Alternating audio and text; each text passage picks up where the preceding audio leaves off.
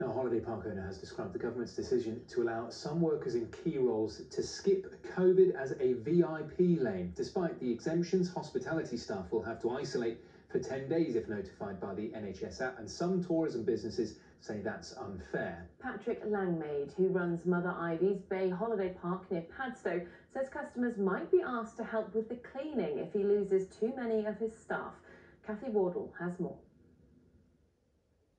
Today, happy campers were chilling out at Mother Ivey's Bay, but for those behind the scenes, this summer is even more stressful than last year's. We are 6 pings away from having to close our toilet blocks. That is the reality that we're facing.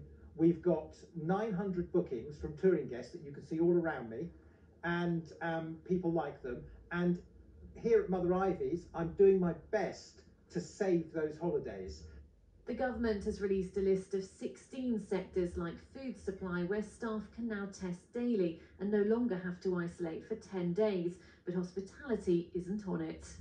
We won't take risks with our food supply. That's why we've got a special exemption for them. We know we keep matters under review, but for now we think having this narrower scheme for those other critical sectors is the right way to go. For Mr. Langmaid, that's not good enough. I tear my hair out. I mean, it's wonderful for the people who can get in the VIP lane and do daily lateral flow testing. I'm very happy to do daily lateral flow testing. I'm already doing it and have been since March. Earlier this month, the holiday park wrote to touring campers calling on their Dunkirk spirit, asking if they'd consider helping to clean the toilets here if the site had too many staff isolating. Most responded favourably, willing to get their hands dirty to save their holidays.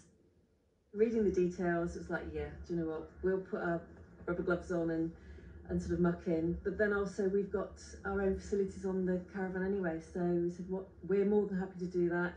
I just think that everybody helps out, it'd be great, and I've got no problem with doing it whatsoever.